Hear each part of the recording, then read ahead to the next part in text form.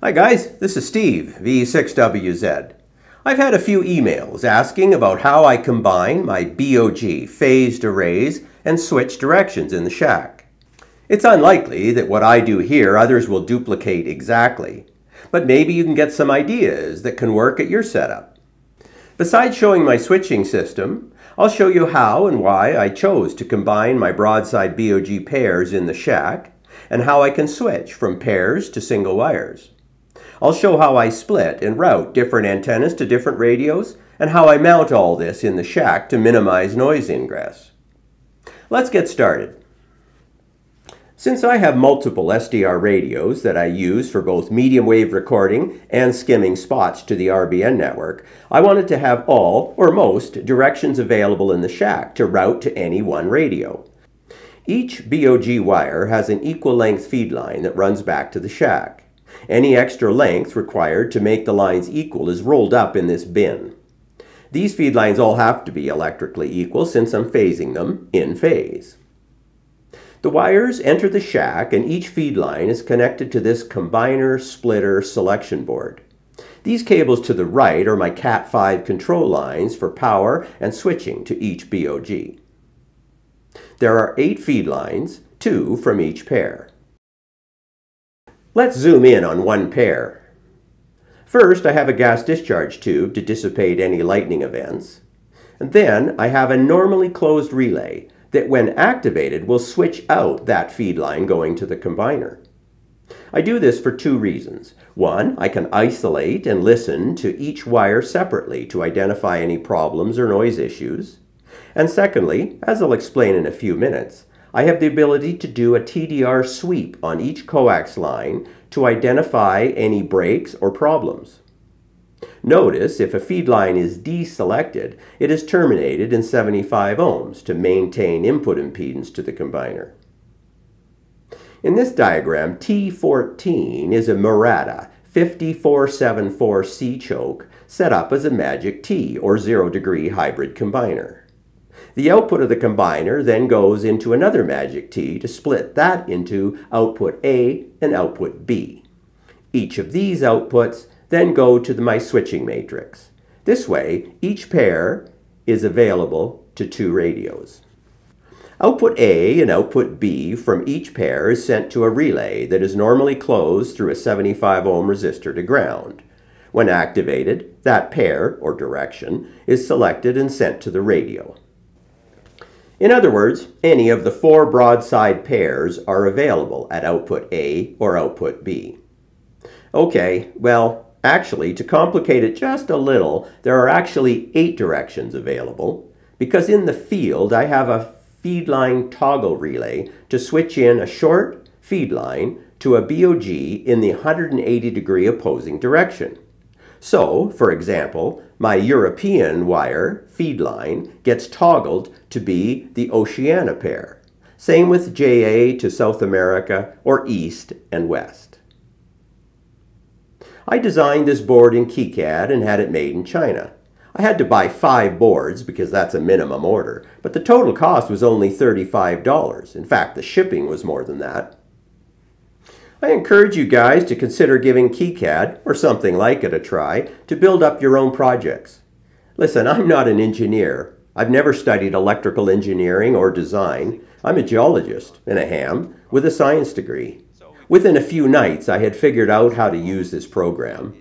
It's really not that hard, and it really makes building project-specific devices easy. I made a short starter video about using KiCad. As always, I'll put a link to that video in the description below. Anyway, notice how I mounted this board.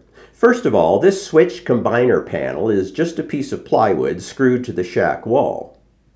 I bought this very thin 0.1 mil sheet copper and screwed it on with 1/2-inch No. 6 wood screws. This stuff is readily available at metal superstores or online. It's used a lot by hobbyists, I think. I buy this 300 millimeter by 1000 millimeter. That's about 12 inches by 3 feet. You can cut it with scissors. I also added some solder tacks to the joints for electrical continuity. At the bottom, I riveted and screwed on a 2-inch copper strap that runs outside and is connected to the DC and RF ground radial system. So this copper sheet is my low impedance ground plane. Now, all of the PCBs I design have a continuous pour copper ground plane on the back side of the board. Notice how I use these short standoffs and screw the PC to the panel, component side down. I designed all of my boards with ground mounting holes. So, all of the active components and traces are mostly sandwiched between the copper ground sheet and the backside of the PCB ground plane. Output A and B from the combiner each then go to a four-way splitter to be routed to whichever radio I want. I made another video about how to build these four-way splitters using those same Murata chokes for magic tees and impedance matching. As always, I'll put a link to that video below. However, this splitter also has a second relay that I can use to toggle between a third antenna, which in my case is my 9-circle array. I chose to do that on the input source of channel B. Using the flex radio, I am always RX receiving in diversity, with the BOGs in one ear and the 9-circle in the other. From the output of each splitter, I have a modified W7 IUV 2N5109 preamp. This design uses a small SMD DCP68 transistor to replace the now pretty much unobtainium 2N5109. I have put both input and output attenuation on most of these amps, since really very little or no preamplification is needed. If you're interested in PCBs and detail about these DCP68 low impedance preamps, just drop me an email. All interconnects on the switchboard are made with flexible 75 ohm RG59 coax. Now notice this PC board here in the middle. This is just a simple relay toggle to switch the output from channel A to go either into the splitter or to my AIM analyzer.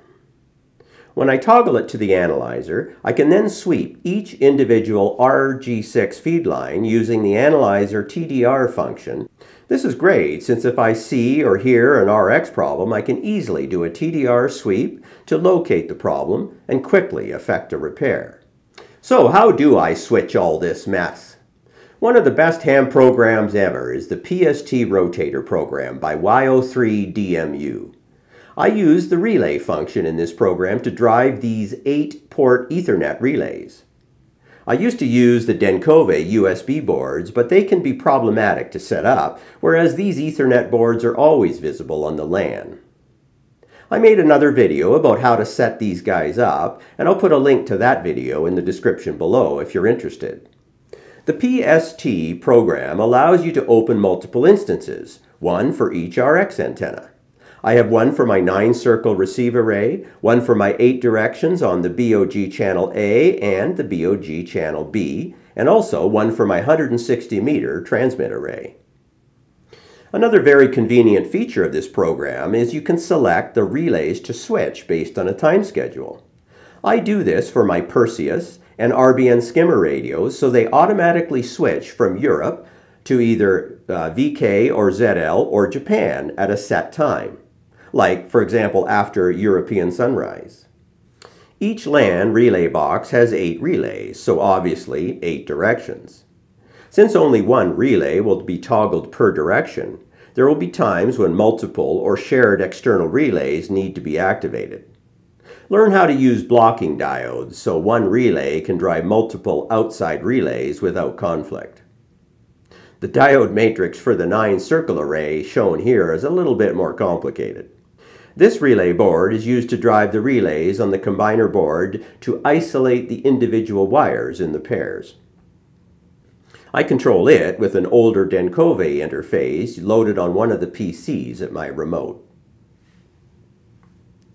Okay guys, that's been a lot of stuff. Perhaps few of you would ever duplicate exactly, but maybe there's some bits and pieces here and ideas that you can apply to your own station.